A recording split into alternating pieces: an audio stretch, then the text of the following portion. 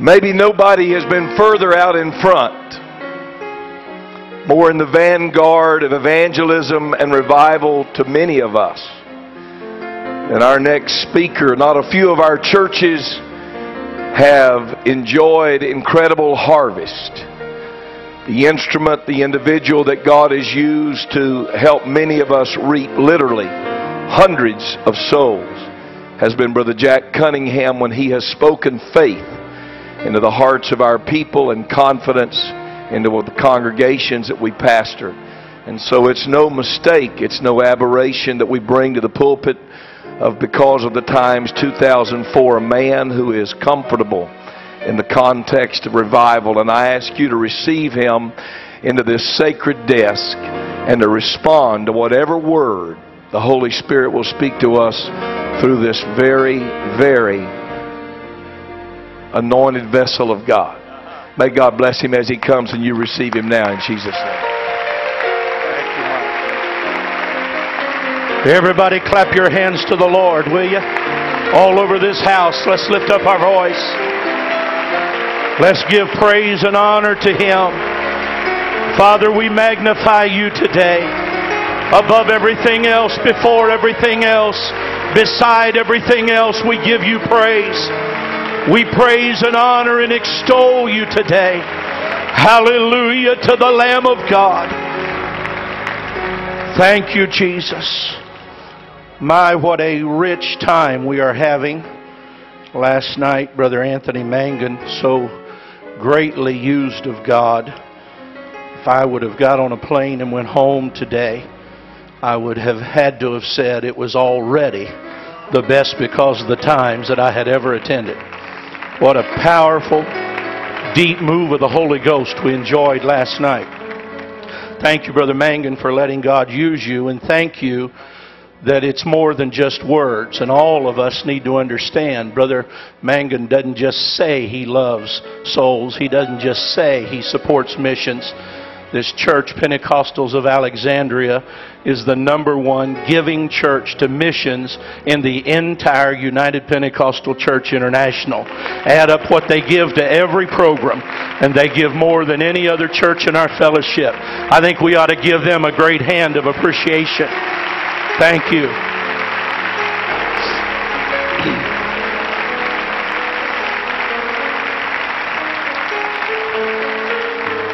Brother Mitchell, thank you for that message this morning. Thank you, Sister Mangan, for stirring us again, as only you can do. I love this precious lady. I give honor to my General Superintendent, who I believe is God's man for the hour. No hesitation, no question. I'm absolutely convinced he's God's choice to lead this church where God wants this church to get to. I give honor to all those that are on the platform. You may be seated. It takes only a few minutes to determine what matters most to a person. A short conversation with most anyone will reveal the things they love and the things that they are most passionate about. People talk about the things that are important to them. And so it was with the Lord Jesus Christ. He talked about lost sheep and a lost coin. He talked about a lost prodigal son and the lost sheep of the house of Israel. He explained why He eat with sinners. And He argued that they that are whole needeth not a physician, but they that are sick. He declared His purpose to be the seeking and the saving of lost humanity. He spoke of healing the brokenhearted, preaching deliverance to captives, recovering the sight of the blind, and setting at liberty them that are bruised. If our paths would have crossed recently and you and I would have had opportunity to talk, you probably would think that all I care about right now is raising funds and balancing budgets and managing staff change. It has been a very busy time for me recently. And if I'm not careful, like you, we can become overwhelmed in the mechanics of ministry, and we can get mired in the busyness of executing our our duties, even to the point that we become oblivious to the purpose and the passion of the church.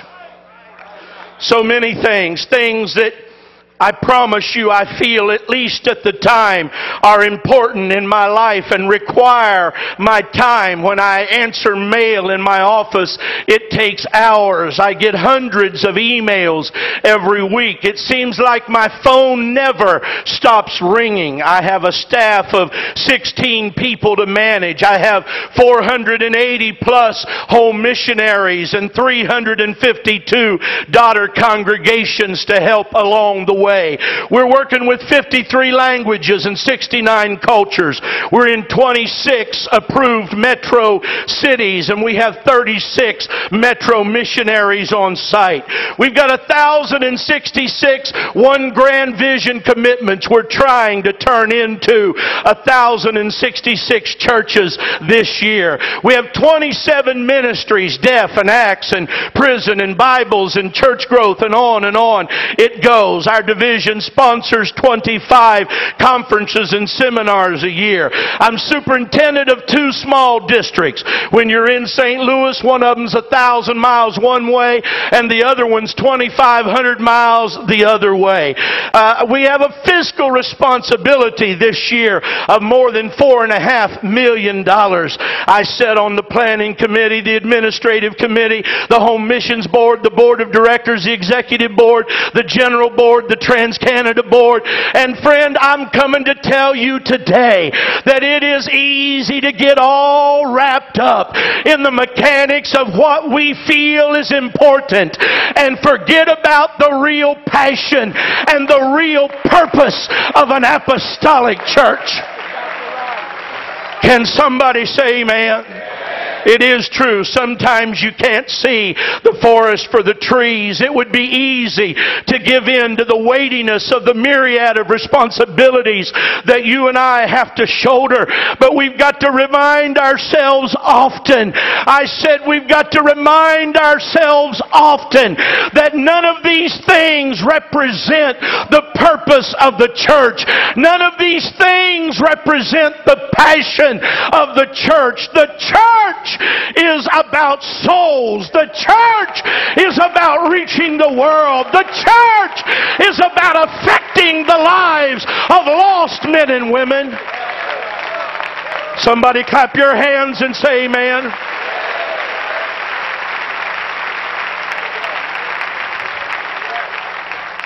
We expend our time and energy on things that are of no eternal value at all.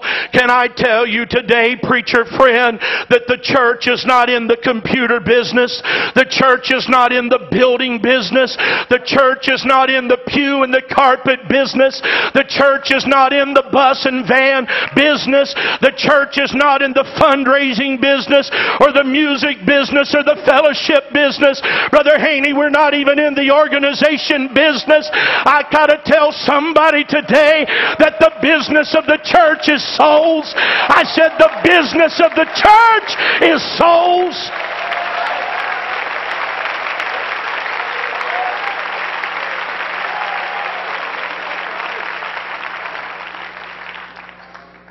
I know you believe in the rapture of the church.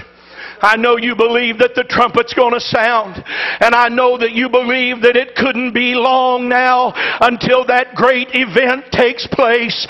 But can I tell you that when the trumpet sounds, this beautiful building we're in today isn't going up in the rapture.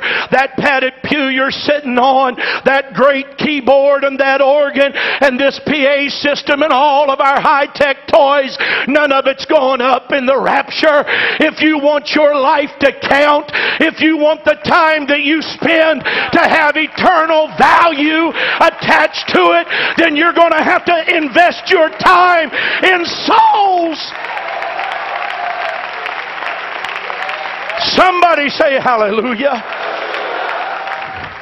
I watched as Brother Mangan paraded in what looked like about 150 street kids last night, and they stood all over this platform, and I sat there and thought to myself, I'd rather stand on the judgment day with about 30 or 40 street kids behind me. I'd rather stand on judgment day before God with a busload of sinners standing behind me and say, God, this is where I invested my time. God, this is what was most important to me.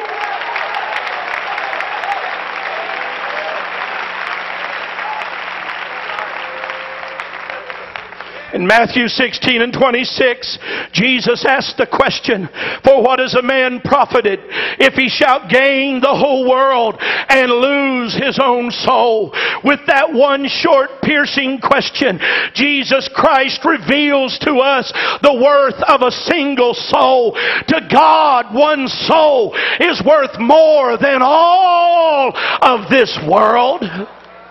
Stack up on the one side of the balance the combined wealth of the world, all of the gold, silver, all of its jewels and its precious stones. Stack up its most magnificent homes, its luxury automobiles, its yachts, and its airplanes.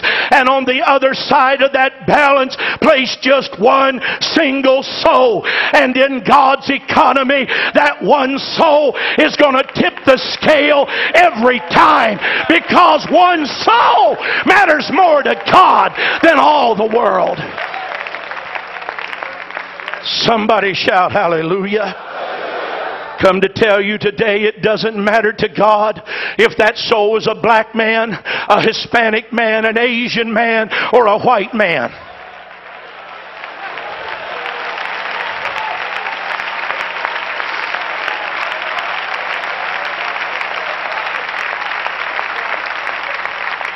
It doesn't matter to God if that soul's rich or poor, educated or uneducated. It doesn't matter to God if that soul's a somebody or by society's standards a nobody.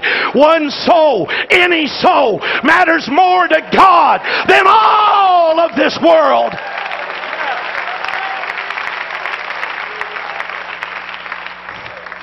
Church has been typed many ways. It's been typed as the old ship of Zion, an ark of safety. It's been typed as a lighthouse, a city of refuge, the bride of Christ, and more. But I believe in the year 2004, it would be more accurate to type the church as a spiritual hospital, a spiritual healing center for the helpless and the hopeless of this generation. If they don't find hope here, if they don't find help here, you're going to have to forgive my narrow-mindedness, but there isn't anywhere else to find it than among people who have the truth.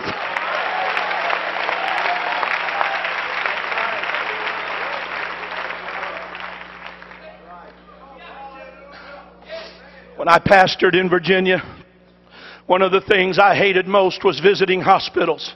I did not like to go to the hospital. I spent about 6 weeks in the hospital when I was a kid. And I guess that just did something to my mind about hospitals. I just don't like it. But I've been there as a dutiful pastor. I've been there at 5 in the morning before a precious saint went to surgery. I've been there in the middle of the night, the middle of the day, the evening, the afternoon, you name it. I've been there. And there's one thing I found out about going to hospitals. It doesn't matter what time of day or night you go to a hospital, you're going to catch them cleaning the place up. They're disinfecting it. They're sanitizing it. They're doing whatever they can do to get rid of the germs and get that place all clean and neat. And they want it to look right. They want it to smell right. They want all the beds to be clean and white. They want all the utensils to be sanitized and disinfected, and they cover them up and seal them to keep the germs off of them. It's a 24-hour-a-day, 7-day-a-week effort. Can I pause in my message and tell you that I believe God's church ought to be a clean church?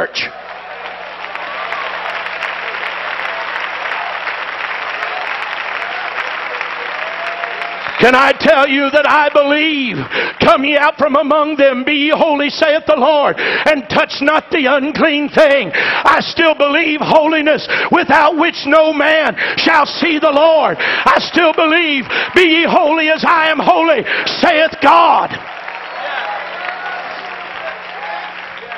I believe this Acts 2:38 message from the top of my head to the sole of my feet. I believe in separation with all of my heart. Don't you ever let anybody steal our uniqueness from us. It's our uniqueness that protects us from the rest of the pack and from becoming generic and melding in with the charismatic world. We need to stand and be who we're supposed to be.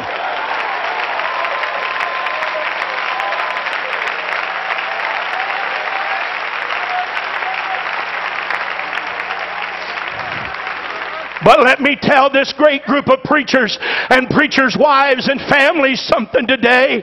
If there's an automobile accident out here in MacArthur and a fella gets thrown through the windshield and it cuts that main artery in his neck, and every time his heart beats, it spurts blood out 3 feet, and they call the ambulance, the paramedics come. They try to stop the bleeding and they can't.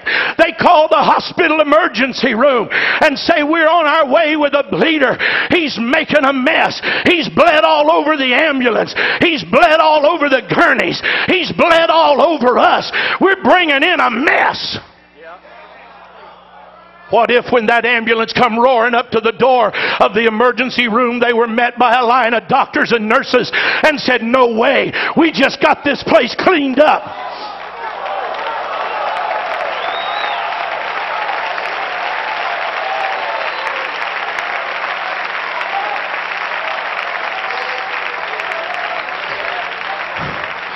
That isn't how it works, honey. They understand that though they've got to have a clean house, they've got a purpose that exceeds everything else.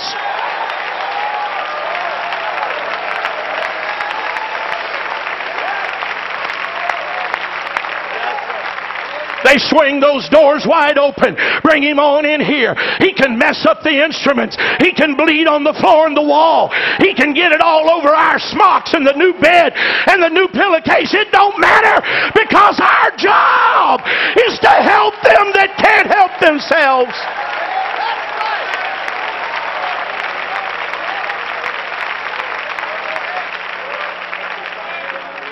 You may be seated.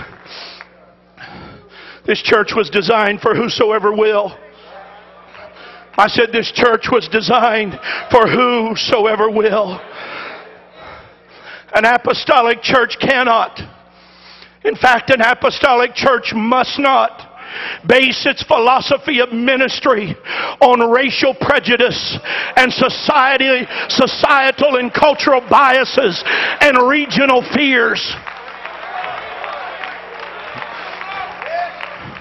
I'm not running for anything ever again in my life, so I'm just going to be honest with you right now. It's a hypocrite church. It's a hypocrite preacher. It's a hypocrite member that sends money to Africa to reach a black man, but won't walk down the street and knock on the door of a black man.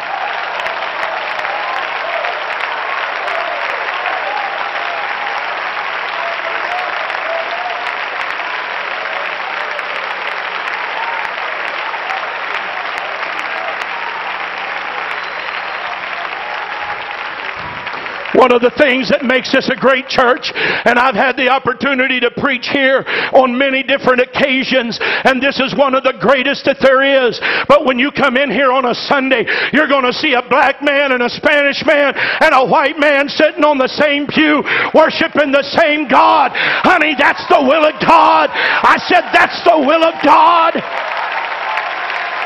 God loves souls more than He loves anything else.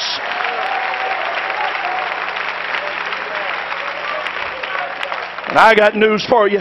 If you're not reaching into the ethnic community, you are missing one of the greatest revival opportunities of all time. I had a preacher tell me, Brother Cunningham, if I let black people come to my church, the KKK will burn the building down. I told him, why don't you get one up on the devil? Ensure that building real good. Do what God told you to do. And then build one back twice as big.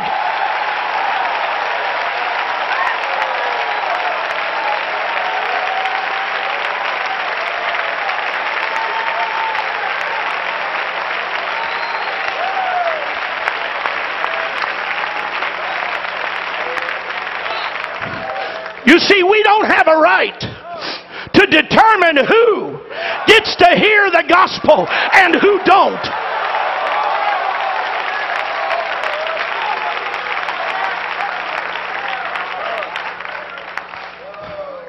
If we believe what we're preaching, if we believe we have the only message, does anybody here believe that? If we believe that we have all the truth, if we believe that we are in fact possessors of truth,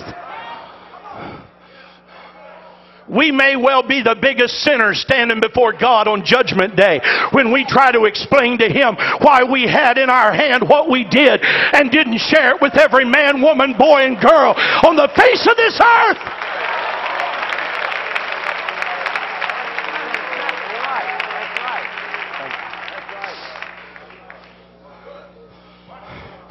Where's Brother Mangus at? Brother Mangus, stand up back here, my buddy. I prayed him through the Holy Ghost a long time ago from my grandpa's church in Parkersburg, West Virginia, and now pastors in St. Louis, Missouri, and he's a soul-winning pastor. Everybody said a soul-winning pastor. He came in from teaching a Bible study one night. His little girl ran across the room and threw her arms around his neck and had no more embraced her daddy than stood back and said, "Daddy, you smell bad." Said, "Daddy, you smell like cigarettes and you smell like wine and beer." And he had to set his little girl down and explain that he just taught a Bible study around a kitchen table where the cigarette smoke was so thick that he had to use the chart to wave it out away from the pages so they could see it. And everybody there was drinking beer and drinking wine, and he even offered him some while he's teaching them a Bible study. He looked at his little girl and said, "Baby, you know what that is you smell? That's the sin of sinners."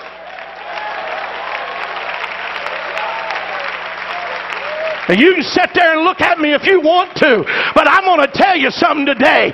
The United Pentecostal Church needs the scent of sinners on it.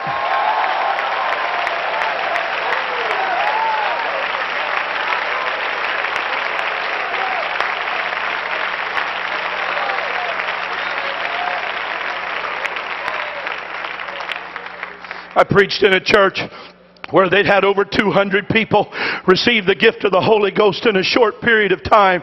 And when I walked into the vestibule, they had a sign up said, "Please don't smoke in the vestibule." I went in the men's bathroom. They got a sign up says, "No smoking in here." And when the pastor saw me looking at him, he very timidly and bashfully and I guess worried about me being from World Evangelism Center and maybe us getting the wrong idea about him. But he said, "Brother Cunningham, I'm real sorry, but we had to put those signs up. We got so many new converts around here, and we've had so many new sinners visiting the services that we had to put up signs telling folks, you're not allowed to smoke in here." We need the sin of sinners on us.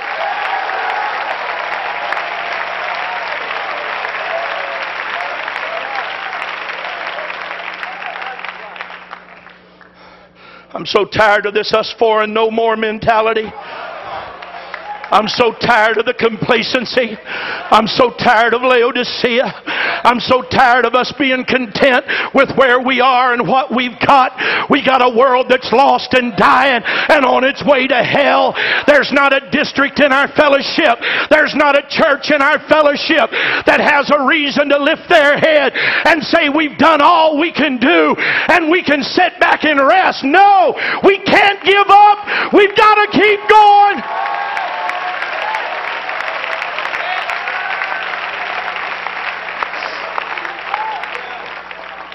The Holy Ghost smote my heart.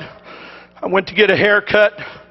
My barber in St. Louis, it's very rare that I can get a haircut at the same place twice. I know I need one now. Don't look too close. But when I get a chance to go to my barber in St. Louis, it's a treat. I've had my hair cut in some of the most horrible places you can imagine on earth. Brother Kelly and Sister Kelly, I went and got one in Scotland when I was there. And the guy got to talking about Margaret Thatcher, and I thought he liked her and found out he hated her guts. But the more I talked about her, the more he cut.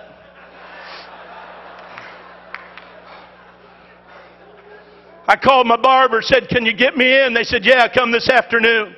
I went to the barber shop, so happy and pleased I was going to get a good haircut from a barber I trust. And when it came time for my appointment, the receptionist come out and said, "Mr. Cunningham, I'm sorry, but your barber had to leave on an emergency. He's not here today, but Julie can cut your hair if you want her to." And I thought, well, I'm here. I need a haircut. Julie will be just fine. About 2 minutes later, a girl stepped around the petition. She had hair that was sticking straight up in spikes. Some of it was purple, some of it was blue, some of it was yellow, some of it was orange. That girl must have had 100 piercings in her face, all around her ears, her lips, her nose. I mean, in the sides of her eyes, she was all pierced up. And under the piercing was all kind of painting. She had on polka dot pants and a plaid shirt. She had on 2 different color socks, and her shoes didn't match.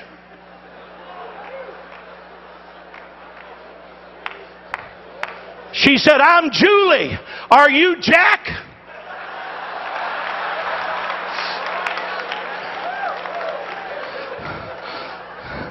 If it wasn't for wanting to please God, I'd have said, "No, ma'am. Jack said tell you he had to leave."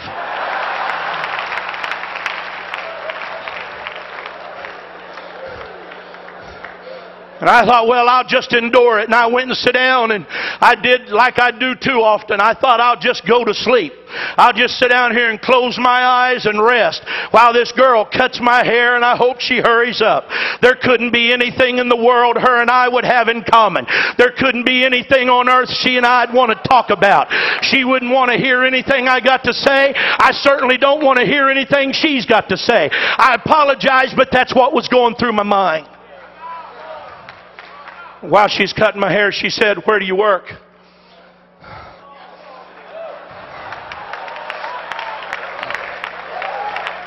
So, well, I work over here at the World Evangelism Center. Go to the end of I-70 and right where it butts into 270, that big building right there. And she said, "Oh yeah, I was there the other day." I said, "You were at World Evangelism Center the other day?" She said, "Yeah, you have a bookstore in there, don't you?" I said, "Yes, ma'am." She said, "My mama is a cocaine addict. My uncle is a hopeless cocaine addict." She said, "Somebody gave my mama one of those videos on Left Behind." And she said, "We all sat down in the living room and watched it." And she said, "I don't know nothing about God, and I don't know nothing about the church, and I don't know nothing about the Bible." But she said, "When I was finished watching it, I knew I didn't want to go to hell."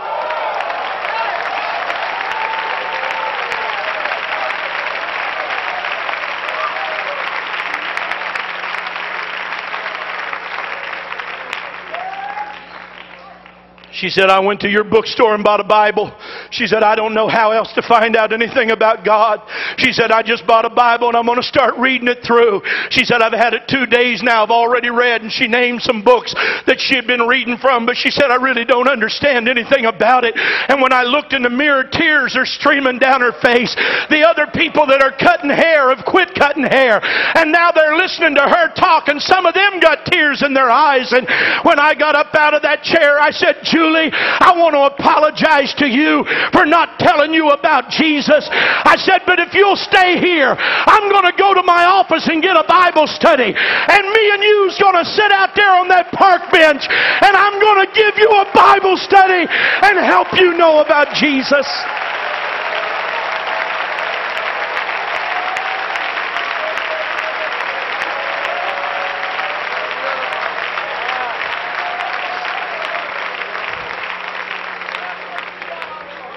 We don't have a right to determine who can hear and who can't.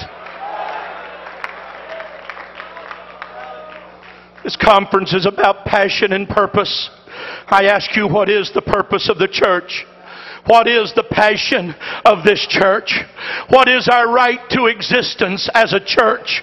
Why do we send home and foreign missionaries? Why do we build buildings? I'll tell you why. It's to evangelize a lost and dying world that's on its way to a devil's hell.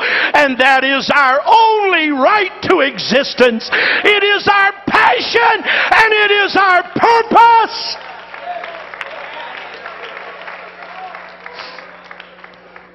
believe that evangelism should be the central focus of everything we do and everything we are as a church.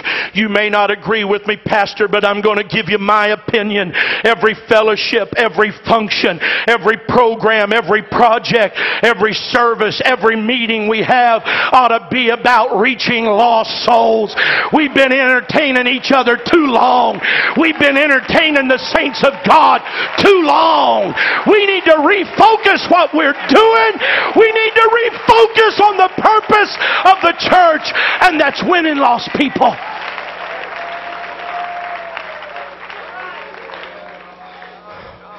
See, evangelism is not an option to an apostolic church. Evangelism isn't something that you can choose to do or not do. Evangelism is not a phase that the church goes through. It isn't something you can schedule on your 1, your 3, your 5-year plan, and then when you've done a little evangelism, go off and do something else. Brother Tenney, I love this man so dearly. He wrote a book entitled The Main Thing is to Let the Main Thing Be the Main Thing. And I ask you, Pentecostals today, what is the main thing? What is the main thing? In Luke 19:10, Jesus revealed to us His purpose and passion. He said, for the Son of Man has come to seek and to save that which was lost. That was the main thing with Him. Oh, you didn't hear me.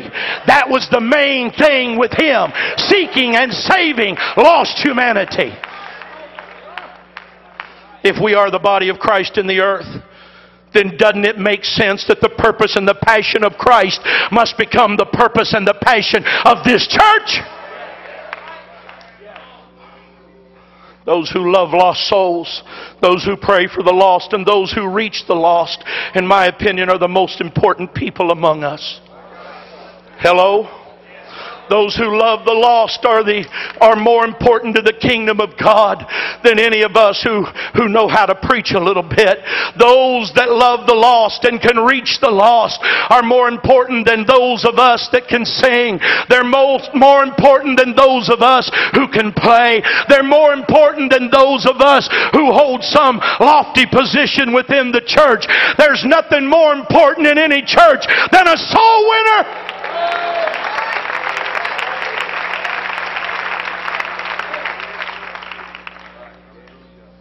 I'll reveal something to you. I might not, should have done that. Brother Williams, Brother Keys, and other members, Brother Lumpkin, members of our home mission boards here. We have an application for Christmas for Christ. People that want to go start a new church, and it's about 10 or 12 pages and 80 or 90 questions on it, and when we go through those applications, there's a stack of them yay high, and it takes our board several days to go through them, and these men will tell you that of all the questions that are on there, almost every man on our board, when they're handed a new application, they flip over to about number 64. It says, how many souls have you won outside the pulpit in the last 2 years? Because we know that anybody that can win souls can build a church. And if you're not a soul winner, we're not going to invest God's money in you, because you're not going to build a church. I don't care how you can preach. I don't care how many instruments you can play. I don't care how well you sing. I don't even care if you got all 9 gifts of the Spirit. If you don't love lost people, you will not build a church.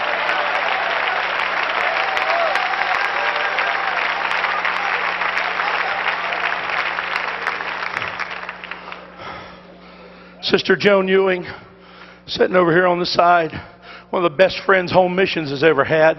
For the last several years, coordinates our home mission service at General Conference, and we were in board meetings last year before last, and had all the 95 members of our home missions board of directors there, and I'm leading the meeting, and I saw Brother and Sister Ewing walk down the hallway past our doors, and I sent one of the men, said, go grab Sister Ewing and bring her in here and tell her I want her to say something about our home mission service. I really wanted her to come in and tell us who's going to follow who and who's going to sing and how long each is going to take and what they're going to do, and kind of tell the men where they need to gather and when they ought to come up on, you know what I'm talking about. I wanted her to go through that stuff, and Sister Ewing walked down the side aisle of that boardroom and walked up on the podium, and when she stepped to the podium, she looked at that group of men and said, "You are only free from your responsibility to reach the lost when you meet a man or a woman for whom Christ did not die." And turned around and walked back out of the room. You are only free from your responsibility to reach the lost when you meet a man or a woman for whom Christ did not die. Say, God, help us. One of the greatest revivals taking place in North America today is behind the prison doors and behind prison walls, behind the barbed wire and behind the bars and in the cells where men and women are incarcerated. They cannot help themselves. They are helpless and most of them hopeless, and they've made messes out of their lives. But God is giving us a great revival there. Charlie Mahaney called me yesterday and I asked him, "Charlie, can I use this tomorrow?" He reported to me just yesterday that Sister Mahaney and her team of ladies who go into the ladies' prisons in Little Rock, in and around Little Rock, Arkansas, have baptized 3,400 women in the name of the Lord Jesus Christ behind the bars. He reported to me that in San Bernardino, California, more than 3,000 have been baptized and filled with the Holy Ghost in prisons. Our Texas District Prison Coordinator, Donald Grigsby, I believe, is here. But he reports that more than 3,000 have been baptized and filled with the Holy Ghost in Texas prisons and jails. Honey, that's a 9,400 soul revival that has taken place in the prisons.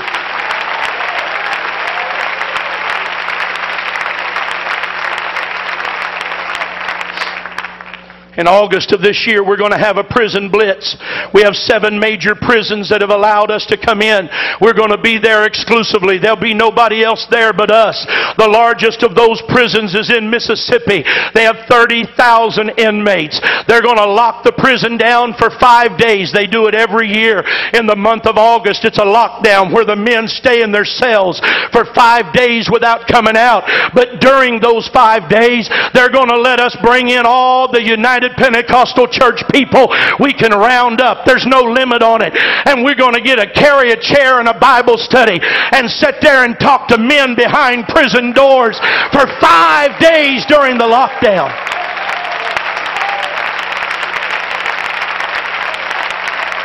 At the end of the lockdown, they're going to let us have a 2-night crusade. Brother Charlie Mahaney's going to preach it. And don't you know, after those men have been locked up for 5 days, we're probably going to have all 30,000 of them out there in the prison yard. And there's no telling what God's going to do.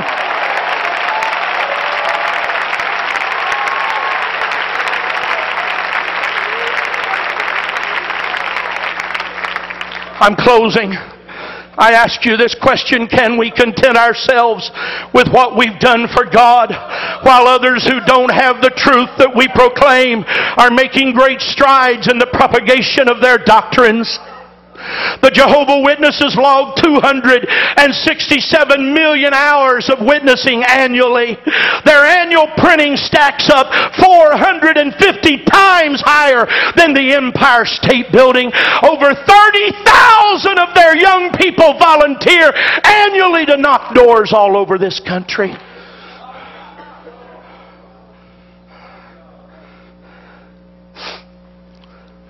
Sister Tenny, you gave me a little story, a true story years ago. I just found it last week. I'm going to read it.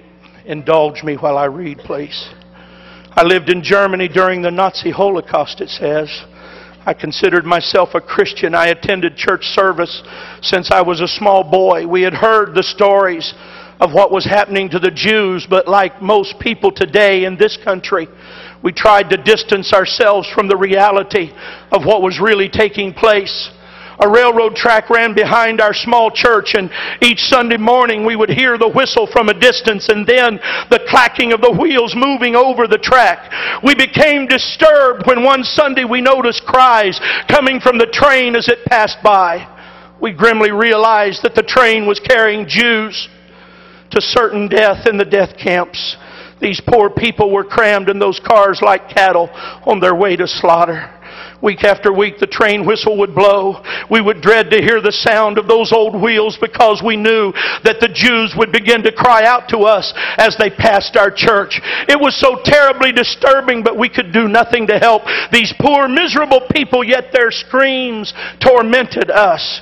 We knew exactly what time that whistle would blow, and we decided that the only way to keep from being so disturbed by the cries was to start singing our hymns. And by the time that train come rumbling past the churchyard, we were singing at the top of our voices.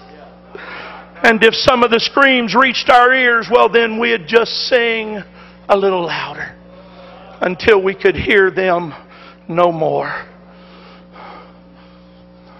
United Pentecostal Church, because of the times 2004, I believe is a crossroad for us as a fellowship.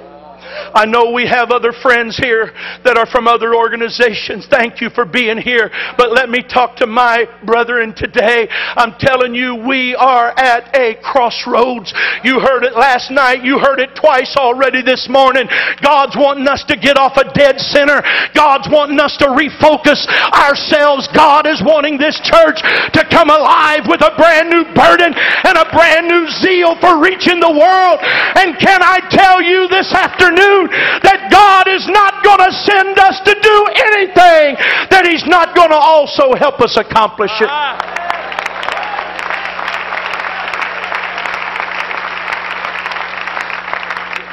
But I'm afraid that some of us, we have become so content with where we are, with what we've done, with the things we've accumulated, with the position and the place we hold, with the size of our congregation, with the amount of tithing and offering that comes in every week. Something needs to shake us to the core of our soul. Something needs to get us out of the rut that we're in. Something needs to move me and you to a place where we hear again the screams of the lost and the dying on their way to a devil's hell. A young man I love so dearly, he calls me his mentor. Came to me at General Conference, said, "Oh, Brother Cunningham, we had the greatest service we've ever had last Sunday." I said, "Oh man, that's wonderful. How many new people repented?" He said, "Well, it wasn't one of those kind of services." He said, "But man, the choirs never sung better. I'm telling you, they were awesome." I said, "Well, how many people were baptized?" He said, "Well, Brother Cunningham, nobody got baptized, but the whole choir filed off the platform and they did a Jericho march and we shouted all over the building." And I said, "Well, how many people got the Holy Ghost?" And he said, "Well, Brother Cunningham, it just wasn't that kind of service, but we got in circles and we prayed one another through and we made sure everybody was dancing and having a good time." I've got news for you, United Pentecostal Church. What you and I call our best service and what God calls our best service is two different things. Right.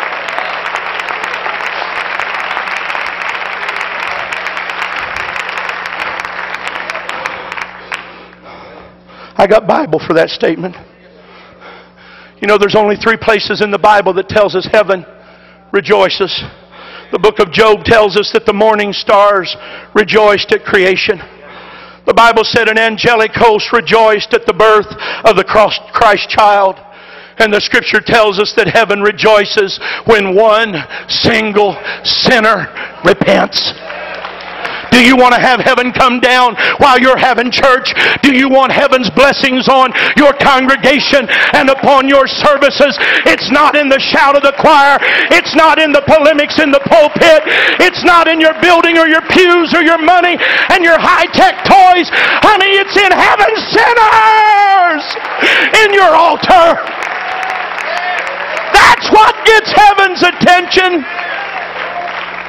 Stand with me, will you?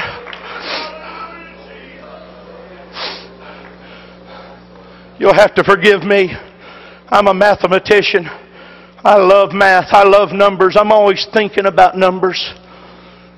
But I asked myself the other day, what would happen in the United Pentecostal Church if just the churches that are represented in this conference, probably about 1,500 congregations, pastors represented here, 1,500 pastors.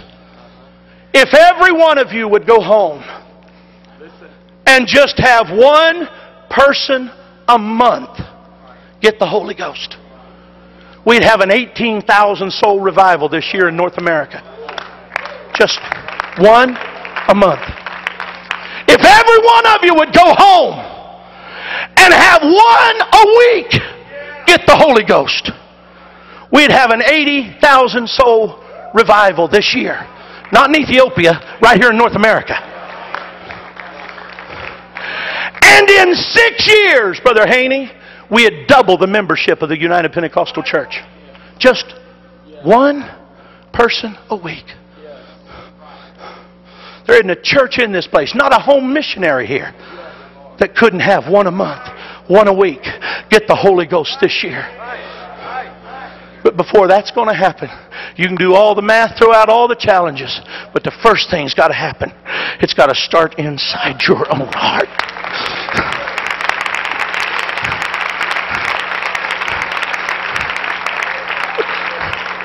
You've got to want, you've got to love, you've got to reach for lost people. Take the hand of the person beside you. Brother Mangan, I don't know that I have ever felt the Holy Ghost, and because of the times like I felt it last night and today, God's here right now. He's not speaking to one of us. He's speaking to all of us. Don't you wait on somebody else to hear from God. You hear from God right now.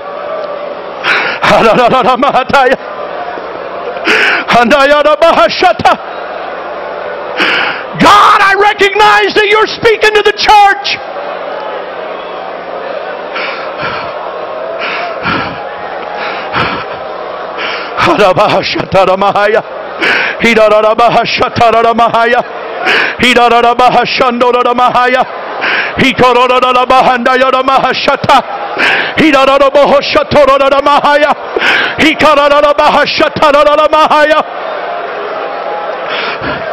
Somebody needs to tell him, God, I hear what you're saying.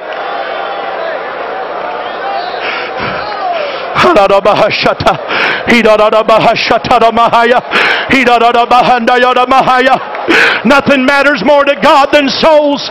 Nothing matters more to God than souls. Do you hear me? Nothing matters more to God than souls.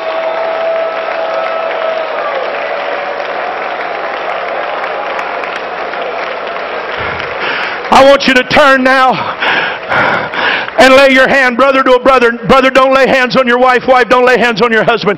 Brother, find a brother. Sister, find a sister. And I don't want you to patty cake pray. I want you to lay your hand right in the middle of their forehead. I want you to turn and lay your hand on them. And I want you to pray, God, remove everything that's hindering us from having the revival that you want us to have. Remove everything from our life and from our affections that keeps us from being what you want us to be. Come on, pray in the Holy Ghost. Take spiritual authority.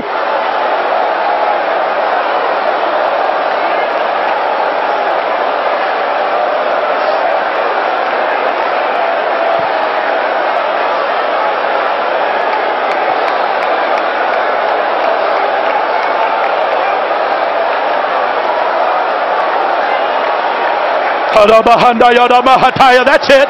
That's it. That's it. Come on, this is no time to patty cake pray. I want you to pray with fervency. Pray with power.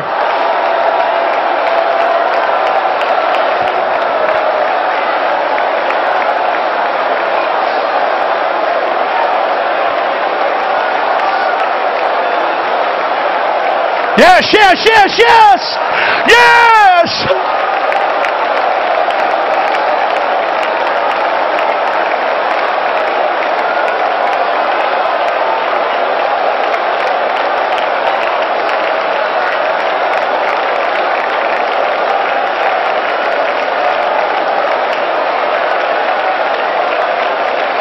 You can't put a limit on what God wants to do among us. There are no bounds to what God wants to do among us.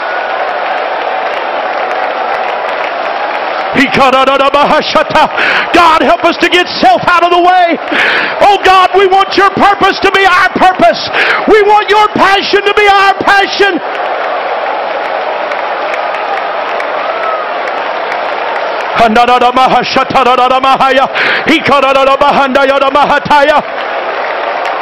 Everybody in this building, raise both of your hands to heaven and don't say a word of English. Let the Spirit begin to pray through you. Raise both of your hands to heaven. God, we are yielding. We are submitting ourselves right now to you.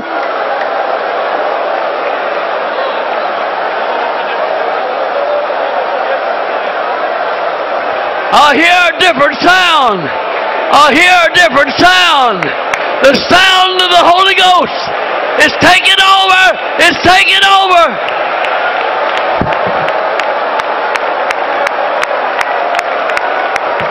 Don't stop. Don't stop. We're going to make His passion our passion. We're going to make His purpose our purpose.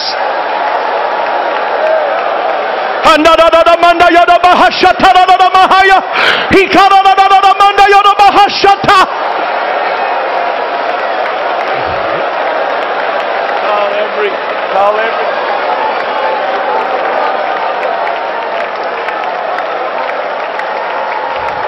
Every general board member in this building, would you step out of where you are and come to the platform quickly?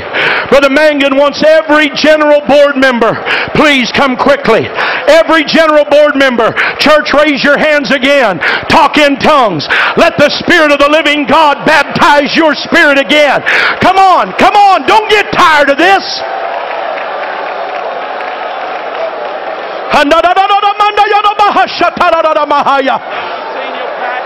Every pastor and senior pastor and full-time evangelist, get out in the aisle and move toward the front.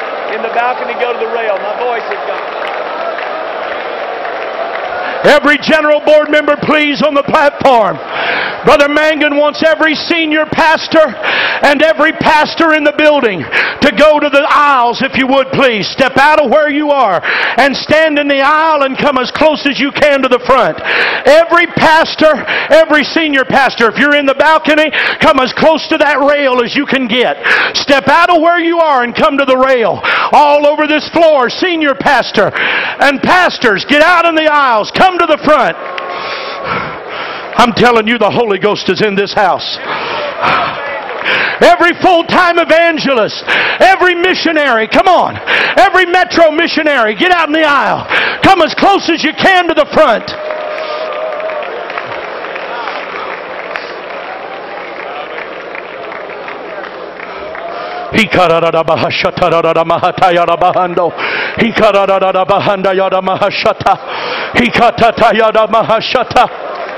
Hallelujah.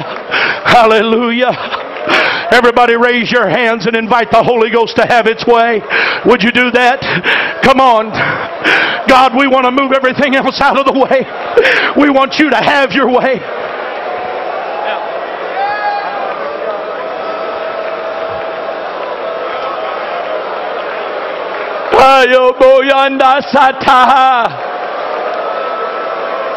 Now, General Board members, would you turn and lay hands on one another?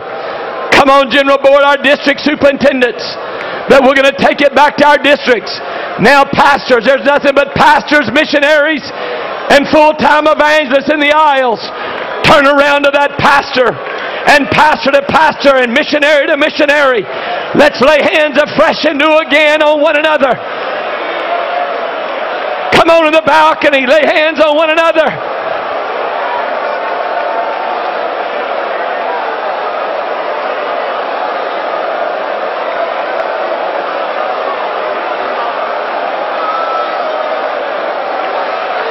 Come on, General Board. Come on, Executive Board.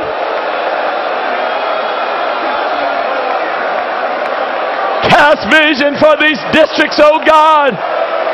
Let every district have a revival.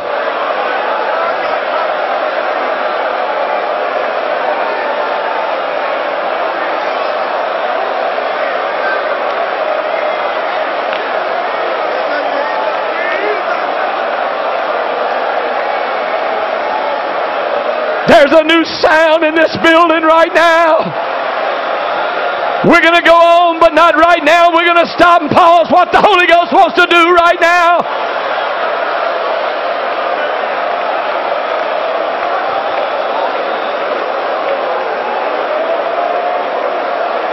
Oh, Spirit.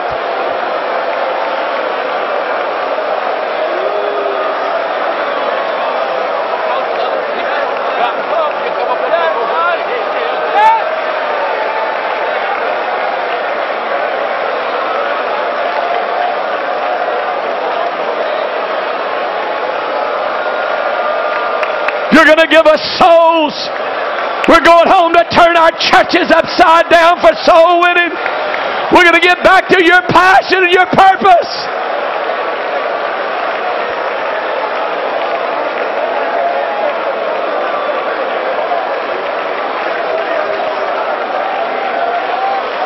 Oh God.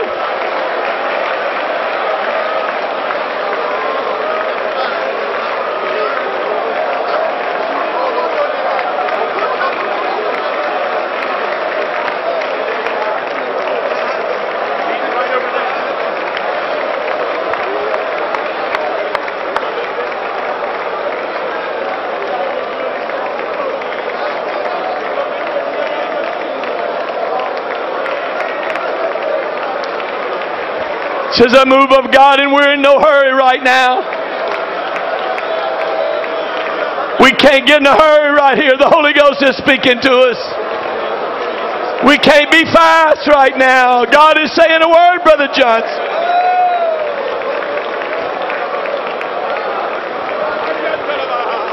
That's my bishop right now. God, get in.